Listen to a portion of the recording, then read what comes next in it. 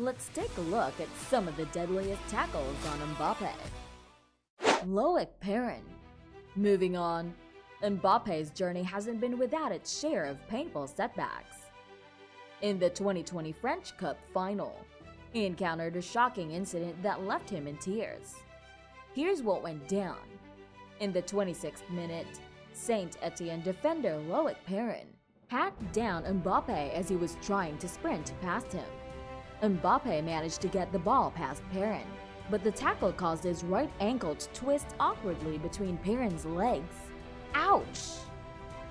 The referee showed Perrin a yellow card, but Mbappe's PSG teammates weren't happy.